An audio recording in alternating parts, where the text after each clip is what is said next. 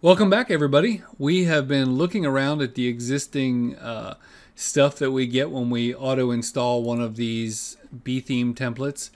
And so now it's time to actually start playing around and writing some code and doing some design. Now, I could have us come in here and begin editing this stuff, but I feel like that could be a little bit overwhelming. So what we're going to do is we're going to go back to Pages and we're going to hit Add New. And we are going to say, we're going to call this classwork. And I would like you to make this page like I'm doing. And you're going to publish it. And we have this page. So I'm going to just close these out. And we're going to open in a new tab this page. And you'll see that when we do nothing, we automatically have this footer and this header. We can kind of deal with some of this stuff. We get the title of the page up here. That may not be what we want, but we're going to start with the body of the page and then worry about some of this other stuff later. So when I come to the page itself, I have this ability to say, this is the main content. Now, depending on what you're doing, if you don't want to do anything fancy, you may want to just write your content in there. And if I refresh this page, you'll see I have some content there. That's perfectly fine. There's nothing wrong with that. But the power of BeTheme goes beyond this. Now, one of the reasons why you may want to use this is you have the nice handy thing where you can come in here and you can make things bold and all that kind of stuff. And this is a lot just like using Microsoft Word or Google Docs. You can do links and all that kind of stuff really easily.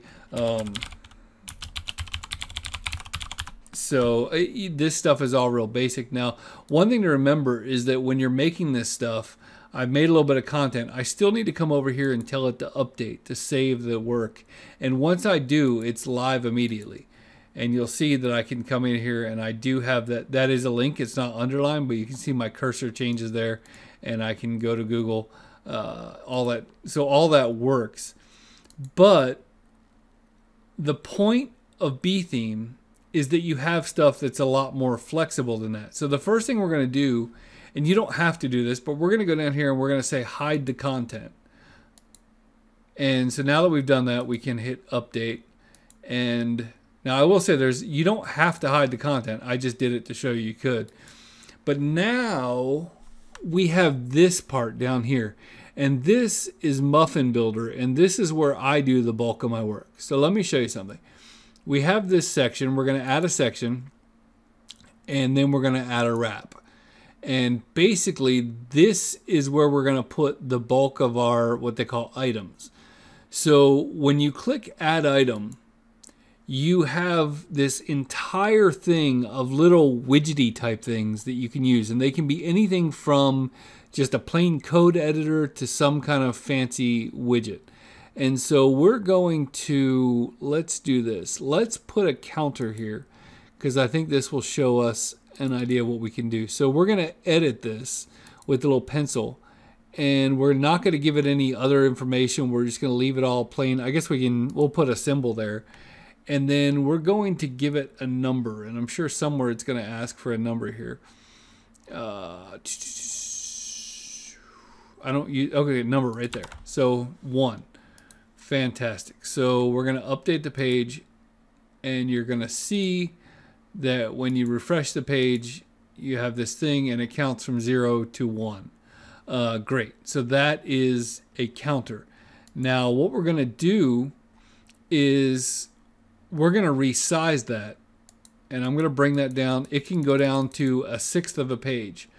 So we're going to copy this and copy it again and copy it again and copy it again and copy it again to where there's going to be 6 of them across the page. And so we'll do an apple and we'll do 2 and save it. Now note that saving it does not fully save it to where it's live. It just saves it so you can exit that box. And then we'll come in here and we'll pick this duck and we'll do 3. And then we'll go in here and we'll pick this one and we'll pick that pig and do 4. And we'll come here to this one and we'll pick the light bulb and do 5. And then we're going to do a lock and we'll do 6. Fantastic. So now we will save the page, we'll update, and you'll see when we load the page that now we have all these different ones and they add at weird speeds, but we have 6 little units across the page. Now we can adjust the page width right now. Right now we're set to leave this side blank, and that's kind of by default. But we're able to have 6 columns of stuff along the page, which makes it really nice for aligning. Like when you look at something like this, you can see that they have it set up where there's 4 columns, and then I'll bet if we drag this to a different size, okay, like at that size they're 5, and then you come down and then here there's 3, and it's what they call responsive design that makes it look good on different viewers and different devices and things like that. So what's neat about this is that additionally, if 6 columns of flexibility isn't enough for us, we can, let's say, copy this entire thing, and then we can bring this down to half the page, and we can bring this down to half the page. Always do 1 extra click for good measure. And then update. And now we have 12 columns of flexibility.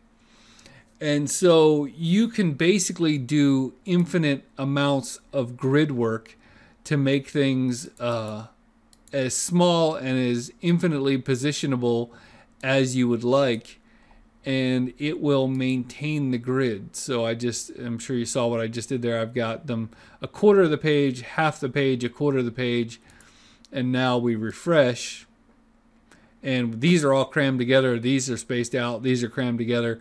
And then I'm guessing if I were to come back here and we're going to X out that one, we're going to X out this one, and now we're going to increase this back to a full page and update.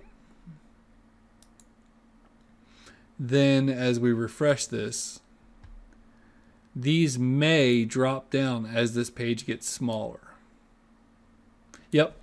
So once it got below a certain point, they drop down. And so there's a lot of things in here that I'm not going to sit here and walk you through every one of these little widgets.